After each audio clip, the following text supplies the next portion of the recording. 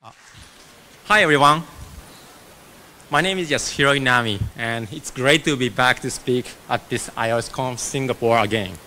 Today I'd like to talk about tidying up your code with Marie Kondo or code formatter in Swift. To introduce about myself, I am the highest orange bar in the graph. Who is thought to be speaking the most, in the conference in Singapore. But actually, this is my second time. So sorry for folks who voted me in this yesterday. So far, this year's conference is awesome, and I hope you enjoy my talk too. And for my background, I'm now working at a company called Abema TV, one of the CyberAgent group, and we developed a hybrid live TV show app and video on demand that is now downloaded for more than 30 million times in Japan. It's about like 1/4 of Japan's population. It's quite huge. We started developing the app since 2016, and it was only 4 people at that time in the iOS team. And as the service grows, we have now, the service grows and we have increased the size, and we have now 14 people in the team. That also means we have 14 different backgrounds, cultures, beliefs, philosophy, and of course, the coding styles. Such as what language you prefer, whether you like typing or not, MVC, MVVM, or how about like reactive programming, naming conventions, comments, white spaces. Everything is different, individually. And yes, when working as a team especially, it is very important to manage these different styles because we can't handle every single pattern in our daily work, right? If we try to adapt everything, good things here, like let's use Swift, Objective-C, C++ all together, or let's mix tabs and spaces together, what will happen? Well, that will be a horrible like this image. Yes. We don't want to mix tabs and spaces together, at least, right? Does anybody do that before? Okay. But it's a pretty obvious thing, but let's think about it. Why do we care about coding styles, even a tiny program like tabs and spaces? I think it's because Swift is a beautiful language, and we want to write a beautiful code on top of it. We want to write a consistent code, readable code, so that everyone in the team can read it, feel comfortable to write it. So to keep our code consistent, we need some roles to unify our different styles. The very first step is making a coding style guide for the team. Maybe some of you already have one for the team, or may not have yet. Well, coding style guide is a great start, but it's like a Bible that enlightens the team, right? But problem is, it doesn't actually have a power to fix our code. So what we do is we use tools like linter and formatter. Swift lint by Leom and Swift format by Nick Lockwood are 2 famous libraries used in Swift community. And they basically solve the syntactic problem, meaning they can parse and analyze the code, but without type checking. By using these tools, we no longer have to nitpick team members' code anymore, and we can concentrate our code reviews on more important parts only. And that will be a huge win for the team development. But if we look closer to these libraries, both have a little problem with their syntax structures, which are either untyped dictionary tree or token array. Ideally, it will be more powerful if we can use more rich typed tree structure with the modification APIs in it. We want more syntactic information when formatting the code. Instead of just having the array of tokens, we can go forward and have abstract syntax tree, or we often call it AST, like the image on the right, which the compiler uses normally internally. Since AST is a tree structure and it has a 2-dimensional, horizontal and vertical, two-dimensional structure, it has a richer structure than an array. And we can use this to improve our code formatting, easier and better. And actually, in Swift, there's already tools for that. If you have ever watched this talk by Harlan Haskins, one of Apple Swift compiler engineer, he gave a presentation about rib syntax in TriSwift New York 2017. Rib syntax offers a ASD-level structured editing library, and I just mentioned. And it has a Swift binding library called SwiftSyntax. In SwiftSyntax, we can use Swift instead of C++ to manipulate ASD, and it's very easy to use. To briefly overview about this library, SwiftSyntax is a type-safe ASD editing library. And what's great about this is ASD also stores the trivial information called trivia, which are like white spaces and comments that are attached to the reading and trading of the token. Having trivia in ASD means it's a lossless conversion from original source code. So this will be very useful for code formatting. To know more about SwiftSyntax, it is good to begin with a visual example to help our understanding. Thankfully, Katsumi Kishikawa developed a nice visualization tool with using SwiftSyntax that was first introduced in TriSwift Tokyo 2018. And it's called Swift ASD Explorer. I would like to show you a demo for this.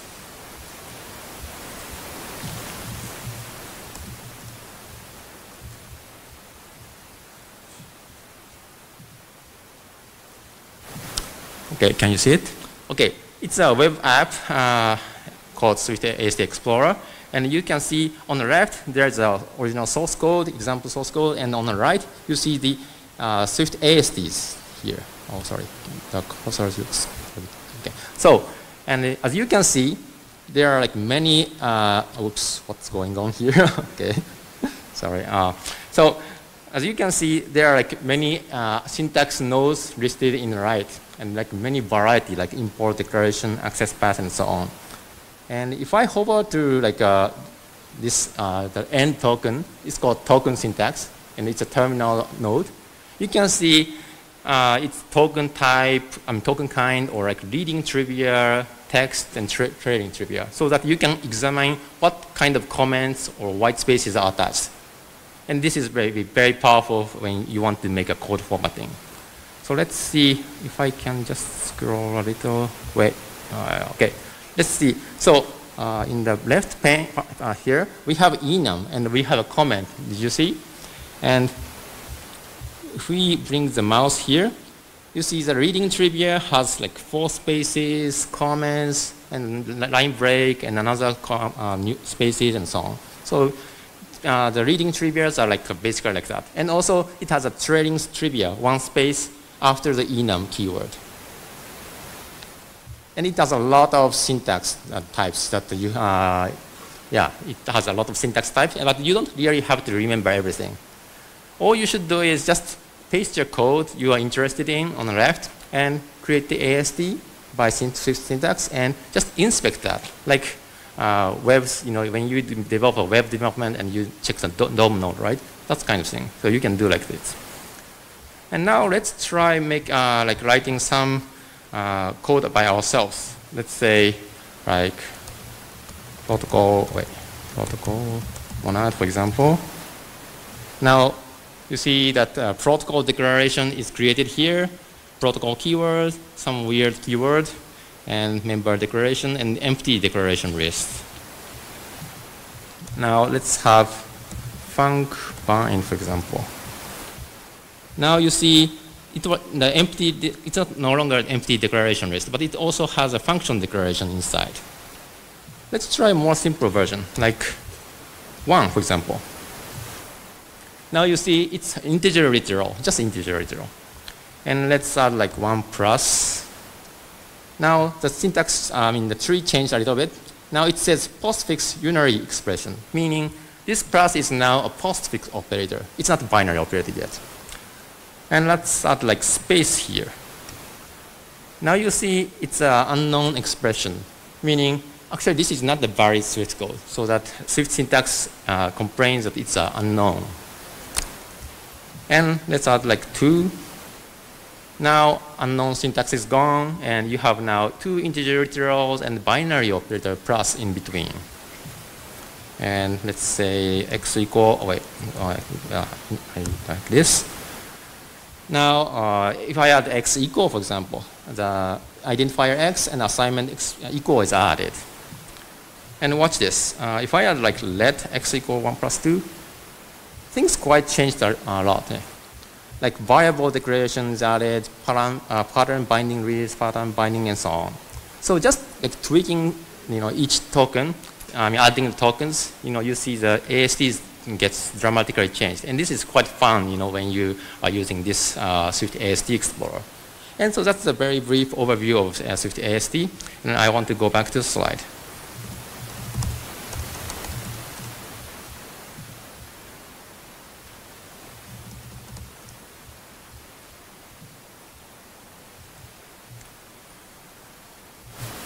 So we have just seen how Swift code is translated into AST. And this visualization tool is a very great first step to know more about Swift language, how AST is structured, so that we can start making our own code formatter. And that's our goal for today's presentation. But before moving on to that, you might be wondering, where do these syntaxes, like we had like enum declaration or like statements or expressions, where do these come from? What are these differences? To understand that, I'd like to talk about Swift formal grammar. You can actually find this reference in docs.swift.org. Formal grammar is a set of production rules in a language. We often call this kind of form extended Bacchus-Naur form. Here, an arrow is a production rule, and it means can consist of. And it's producing a new syntax from existing syntax. And a square bracket is not array, and it means optional. So we start with the top level declaration, and the first two lines eventually means the top level declaration consists of multiple statements. And the last one is each statement consists of one of the following, like expression with optional semicolon in it, or declaration with optional semicolon, or loop statements like while loop, for loop, and branch statement is like if statement, guard, switch, and so on. So basically, statements can become like declaration, expression, or one of the control flows. And if we write this purely in Swift, for example, it will look something like this, which probably looks more familiar to you. Next, let's take a look at declarations. Here we notice the keywords like import, variable, type areas, func, enum, struct, and so on. These are part of declarations. And in Swift code, it will be just an enum with a bunch of cases. Expression is a block of code that can be evaluated and return some value or perform some kind of side effects. And the production rule will look something like this, a bit more complicated than before, and we can see now like try operators and so on. And the Swift representation will look like this. And if we keep digging this production rule, we will reach near the end of the node, such as identifier and trivias. And here's the trivia's production rule. It has like white space, line break, comments, multiple comments, and so on. And the identifier rule goes like this.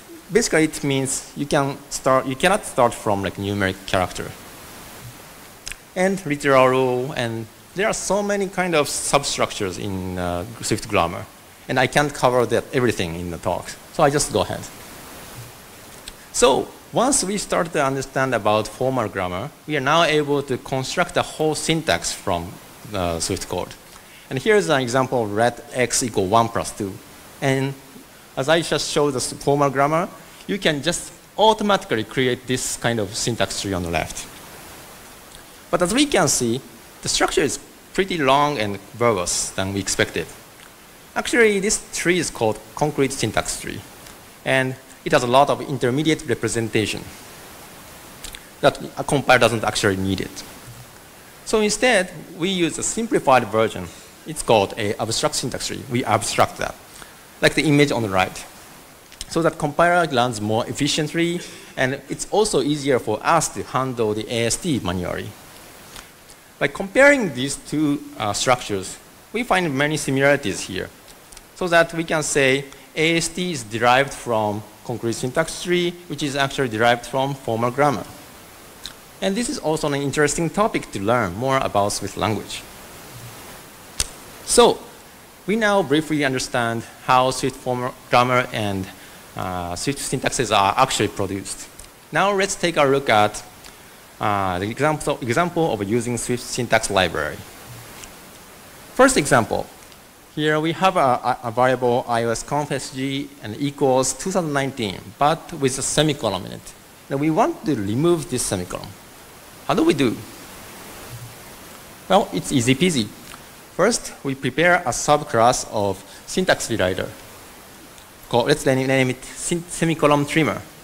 Then we override func visit and the target syntax type. In this case, we target the code block item syntax because it has a semicolon as a child. Then we check if the semicolon is really at the end of the line.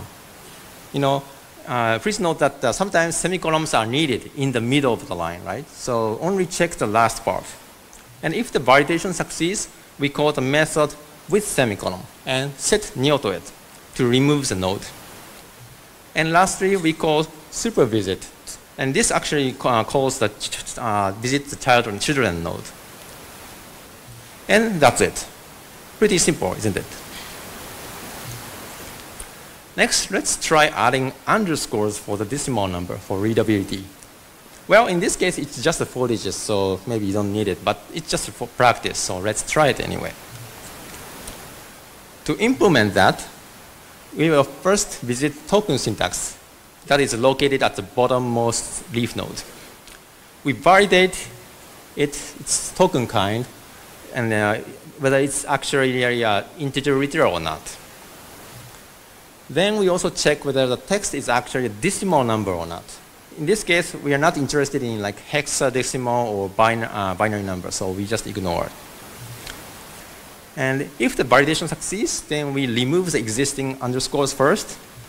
Then we go from end index backward to start index, offset by -3 each. We insert the underscores at the right position. And finally, we just update the original node with a new result. And that's it.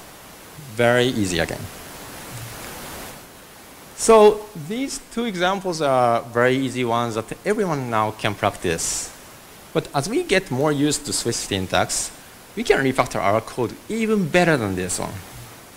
For example, we can like extract the very nested types into like move to the extension instead. And we can like move this code into like other files, for readability.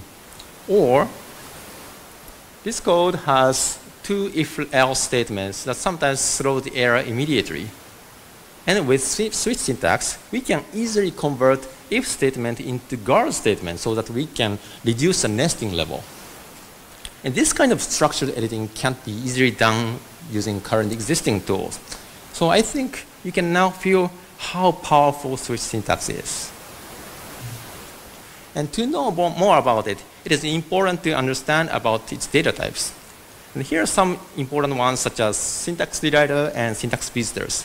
And these allow us to traverse the AST and make node modifications.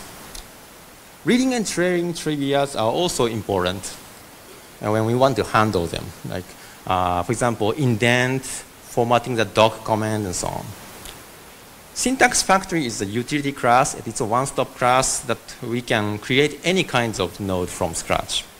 And lastly, SwiftSyntax also supports diagnostic APIs. For example, adding the nodes to the highlighted area or suggest fix it to like you should remove this code or insert code or replace that code. And there are many more fun internal parts I want to talk in SwiftSyntax, but actually I will just hand over to Haran's presentation I just mentioned earlier, because he already gave a very in-depth talk that I don't have to repeat the same thing again. So I highly recommend to watch his talk, and also make sure to check out the live syntax documentation. These are wonderful resources to start learning about SwiftSyntax. And to add more, there are exciting news coming up recently. SwiftSyntax is currently in active development, and there will be many more performance improvements coming to Swift 5 or later. For example, Using source kit with binary tree serialization, we are becoming to Swift 5, I think. And in Swift, and according to this Swift forum thread, Argyrius Christes, also an Apple Swift compiler engineer, he introduced a CAPI dialect parser that speeds up the performance even more. For more information, you can find the URL from here. I'm very excited to see these improvements coming to the next Swift version, and let's look forward to it. And from here, I'd like to talk a little bit different, slightly different, but related topic I learned when I use SwiftSyntax. And it's called optics, which is a functional programming idea to improve the visiting or traversal of SwiftASD. For example, let's say we have a node like this, and we want to focus on certain node, in this case, initializer declaration, and modify only its descendant node. Like, for example, in the right parentheses on the third level. So we have two levels apart. We want to modify the right parent. Normally, we can do this by memorizing the current focusing state using stacks, and then visit the descendants by calling supervisit. And that's fair approach, but stacks are basically immutable states, right? Then we don't want to use too much, So sometimes we want to reduce stacks by visiting children manually. And how do we do that? Well, we can just call getters twice here to reach to the node and modify it, and then update every parent back to the very focusing point again. So 2 getters, 2 setters in this case. And we can write the code something like this. So it's just a 2-level deep, and it's not a big deal, 2 getters, 2 setters, it's not a problem. But what will happen if the level gets deeper and deeper? Obviously, writing getters and setters so many times is very messy and cumbersome, right? So in such case, we can use the idea of ranges here. The previous code will look like something like this. You can modify it. The code doesn't change a lot, but yeah. And previous code can be written like this, and please notice the second line here. This is a very key point. We use a custom operator. And this part is called lens. You can think of lens as a pair of 2 functions, getter and setter. And what this code is doing is, it is composing 2 ranges. So we have 1 lens for parameters and 1 lens for light parent. We are combining these 2 together using the custom operator. To illustrate this, we group the getter and setter into 1 lens. So we have 2 lenses here, and by composition, we can create 1 big lens like this. So it's a deep getter and deep setter, so that we can deeply traverse the node and get back to the focusing point again. And that's actually the whole concept of lens. And trust me, it's a very powerful idea. For example, we can even traverse very deep structure like, wow, such nest, much deep, and you can go back, So you can do kind of this very deep traversal using lens. And we don't have to write tons of getters and setters anymore. Isn't that great? And this is actually the definition of lens. And as I just mentioned earlier, it's just a composable pair of getter and setter. And composition just works like a magic, and you can do the magic like that, the Doge stuff, So it's awesome. So you now see lenses are powerful ideas that we can use it in SwiftASD traversal as well. But actually, we can traverse any kind of ASDs only using lens, because lenses are mainly for traversing the struct type, the product type, rather than enum type, the sum type. What do I mean by that? For example, if the ASD contains the optional node in between, by the way, optional is an enum, we can't really use lenses here. And here's the reason why. Actually, in theory, the previous diagram can be converted like this diagram. And the theory called category theory, don't be afraid, optional type and non-optional type will be split like this. And surprisingly, it will have the opposite arrow in between. And that's because of the nature of the enum type, sum type. Since arrow points to the opposite direction, we can't use the same idea as lens. Then how do we traverse this gap? Well, we can use the opposite idea of lens. There exists one called prisms. In contrast to lens, which has a getter and setter, prism has two different functions called try, get, and inject, which are actually the opposite of getter and setter. To illustrate that, we have two lenses here, and we have one prism in between. We call this prism sum. If we use this prism, we can now bridge the gap of the opposite arrow. And definition of prism will look like this. It looks quite similar to lens, but if you just look at it very carefully, every function's arrow's direction and the structure is all opposite. So we can say that prism is a dual of lens. So I have just introduced two types, lenses and prisms, for traversing each level. And we know how to compose two together, like lens and lens, and prism and prism. We can compose these together. But how about in this case? We have lens, prism, and lens. So we need to combine lens and prism together, right? How can we compose these two? Well, it turns out we can use a wrapper type called affine traversal, which works like a supertype of lens and prism. And by using affine traversal, lens and prism can now be composed together to make one big affine traversal, like this image. And this is the power of composition in optics, and this composition is very important in functional programming. So optics is basically a lens, prism, and affine traversal. And you can think like this three composed together is like a super move command in a video game or something like that. And here is the definition of affine traversal. It is no more than a pair of try, get, and setter. And it's kind of mixed idea of lens and prism. And it works like a supertype. So this was a quick tour of functional optics. By using this clever idea, by composing each level one by one, we can traverse any kinds of ASTs, no matter how deep it is. And you can just use the triple arrow stuff, without calling massive getters and setters. And this will be a very powerful idea too, that can be used along with SwiftSyntax. And as a proof of concept, I made my own Swift code formatter library for this talk. It's called Swift Rewriter, and I open sourced this one months ago. In this library, I use the SwiftSyntax and optics. So if you are interested, please visit the GitHub URL. And I also use like other functional techniques like functional snapshot testing by Point Free. So please check it out. So to recap this, we have seen SwiftSyntax, which is a type-safe and lossless AST editing library. And it's powerful and easy to use. There are some performance issues left, but many improvements are coming to new Swift version 5 or later. So let's stay tuned.